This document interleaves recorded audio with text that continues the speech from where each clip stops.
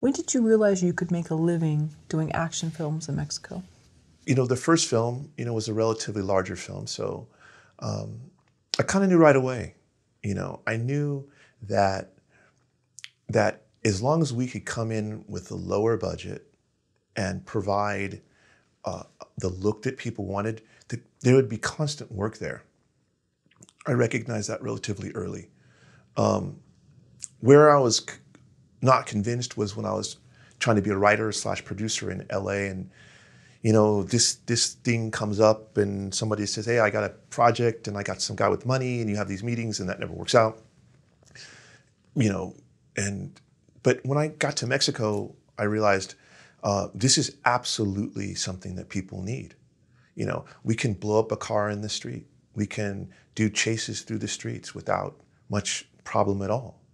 And I know that you can't do that in LA. And I realized that as far as buyers and what it takes to sell a film, they want action a lot of the times. It's the easiest thing to sell for distributors. And if we can give, relatively high quality action films that have a nice big production value at a very, very low cost with, kind of lower risk, less permits, less all that stuff, then there would pretty much always be work for us. I mean, we've had dry spells, but there's always somebody calling and saying, hey, I got a film, it's based in Mexico. What do you think? But we always usually say, let's read the script and we'll see how we think we can work it out. But we usually try to say yes. We're not really afraid of any of the film challenges or budgetary challenges. We try to say yes on most things, unless we feel that it's not a good fit. As far as dynamic-wise, unless we feel like these people might be problematic, or they want too much for, they don't have enough, things of that sort. But if things work out, we try to do as much as we can. Stay working. Just keep it going. That's what we do.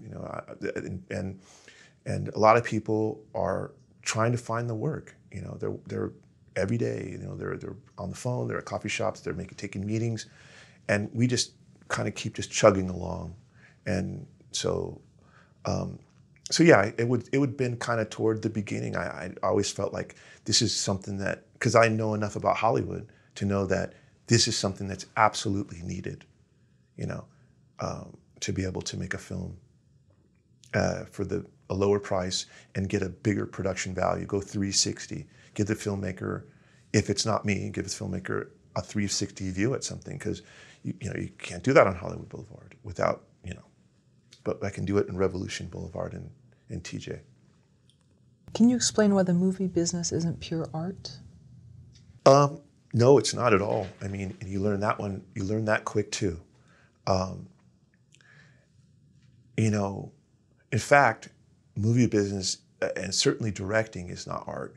Directing is, and I don't know how the scholars look at it, but I consider it craft more than it is art. You're putting people together and things together to create an outcome, a product.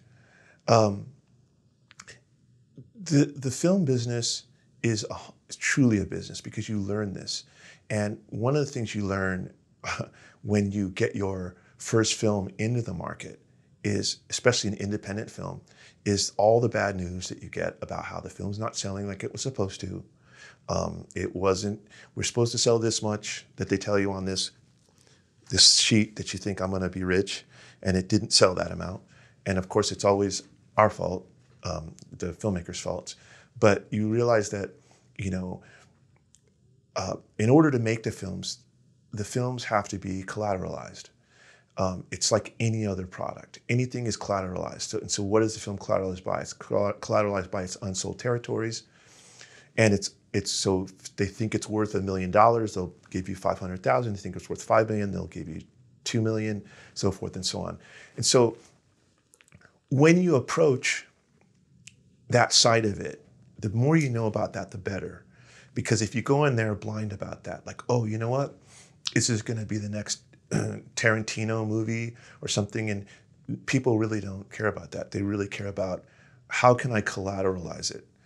How can I make sure that if I put in $2 million, I'm going to get out this much money? What collateralizes it? And it collateralized, obviously, by the subject matter, but that's minimal these days. It's about the actor. That's how you collateralize it. So you realize it's a business of collateralization. And if you can collateralize, you come to them with the collateral. We can do this movie with this person for this much. They do their calculus, and you can keep working. If you go and say, hey, I wrote this amazing script, and my friends from acting class are going to be in it, and they're the best. It's pure art. Well, if you have a rich uncle, maybe. But if you take it into where the money is, because the money is in finance and banks and things like that, and they'll collateralize if it's collateralized, they'll finance anything. So if you can show that, you learn in the process to show that you understand that. And you always don't even have to have the collateral.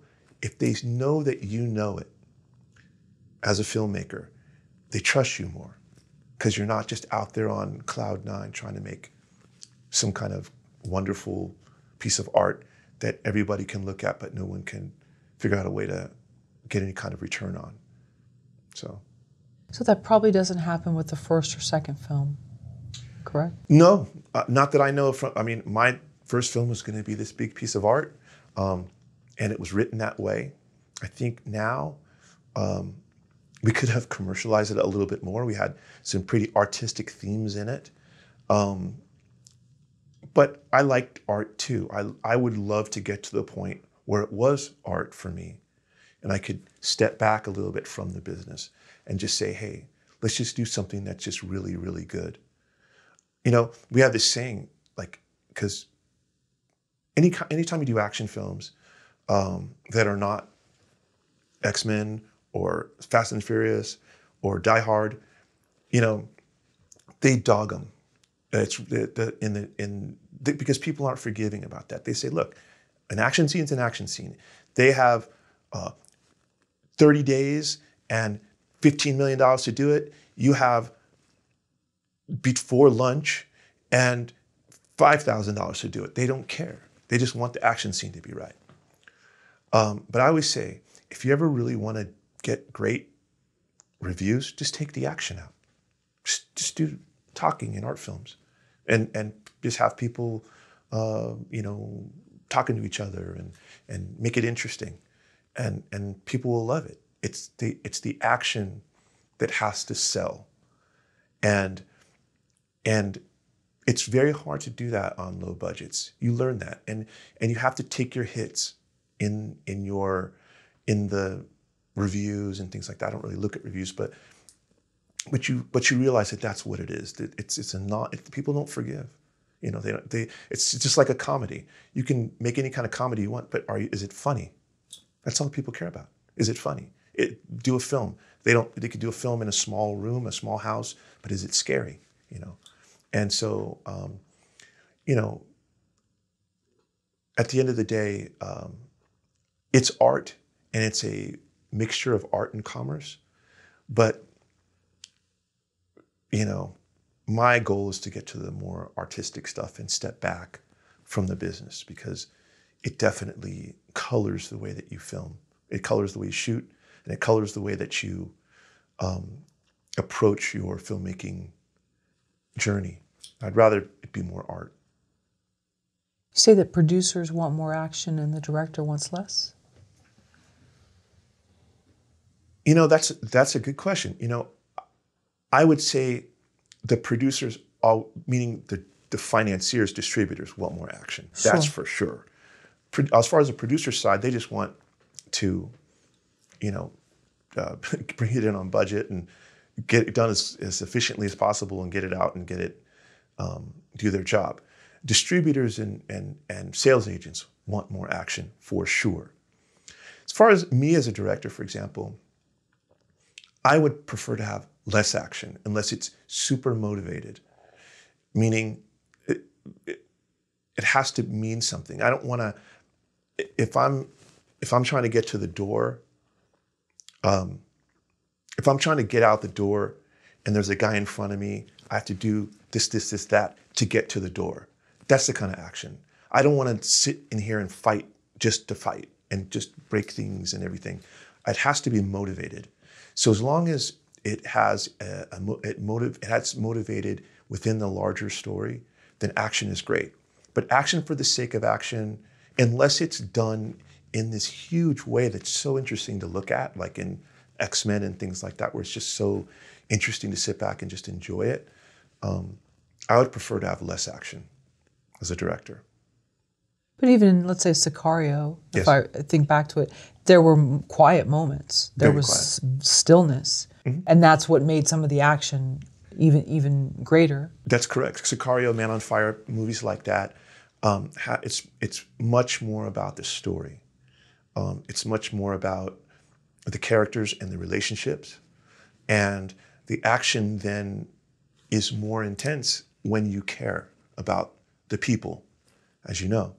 And so when the story stakes are high, when the character stakes are high, then that one punch is a lot more impactful than it would be as if you don't care about the character, or if they just show up, in the old Hong Kong movies, people just rotate in and out, to beat the guy up, So we have a lot of different ways to skin that cat as far as making sure that it's motivated. But I do absolutely, want to make sure that it's motivated. And if given the opportunity, I would love to make films that have less action in them. But people come to Mexico, they want to do explosions and things like that. So we do them as much as possible and try to make it interesting and keep it within the story. Has a distributor ever said, we can't pre-sell this territory unless there's this, and this type of fighting or scene? Or Absolutely. Oh, okay. Yeah, tell me that all the time. They say it needs to have this much action in it, and page 10 needs to have this happen, page 20 needs to have that happen. So we write them that way now. We just pack them in with action. So, and then sometimes we don't shoot everything. We try, but I mean, you can only shoot what you can get to. But sometimes, we do the best we can. But if there's just nothing but pure action in the script, then you have to think, well, if the guy's going to go from the coffee shop to the restaurant, maybe he'll just have to kill, instead of the 8 people that it says in the script, maybe he can kill 5, stuff like that. It still has the same thing, but you have to, compromise and make sure that you can actually get it done with your resources and make it good. I think the key to being a good action director is understanding your resources. You can't have no money and then want to do a big car flip. It's just not going to look right. So you say, well, instead of doing a car flip, let's make it crash into the tree. And it's really the same thing.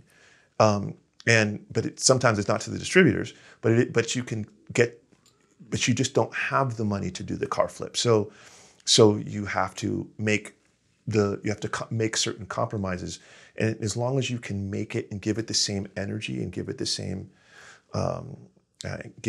punch in the project, in the movie, then it usually is okay. But we do try to follow the script as much as possible. But sometimes action can be a little gratuitous too. Just especially when it's in Mexico. There's just cartels coming at you: Thug 1, Thug 2, Bad Guy 1, Big Guy 3.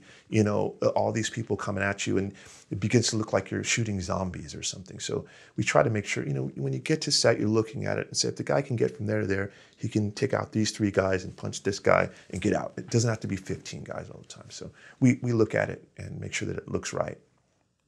What about for the opening? How is it something immediate? You've got to see something blow up or something happen.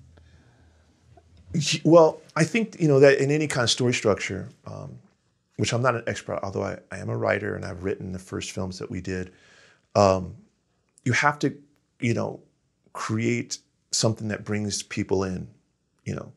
And it doesn't always have to be an explosion or an action scene. And sometimes that's nice, but it has to, you know, create a question that people want to sit around and wait to find out the answer.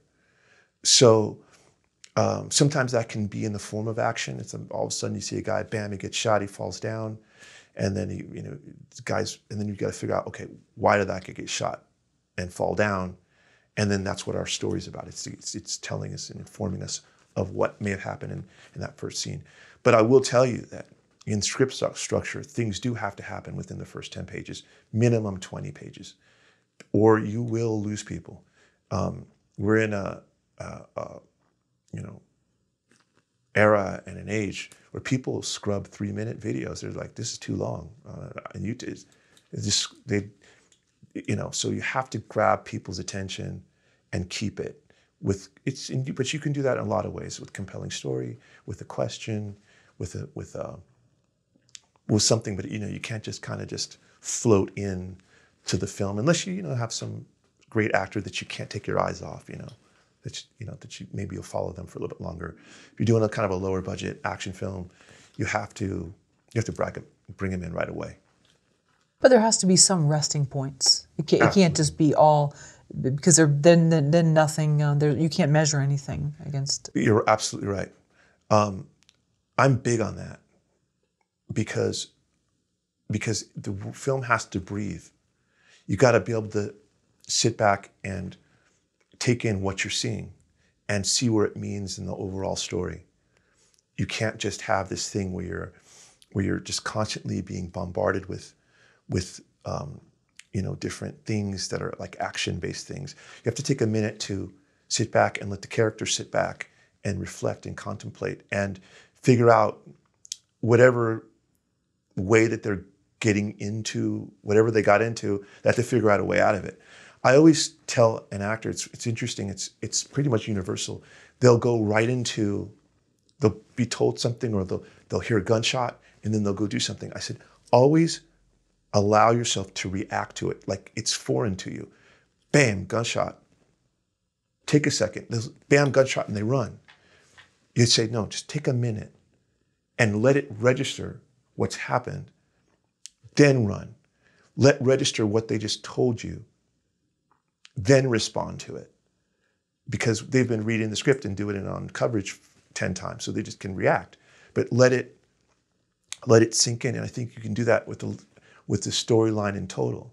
You have to let things sink in a little bit, so it gives people time to care, gives people time to, and time and space and emotional space to make their decision on whether they like the character, who they want to win, who they hate, how much they hate them, and figure out, go along with you and trying to figure out the story themselves, and then you can kind of get there together with you and the audience at the same time.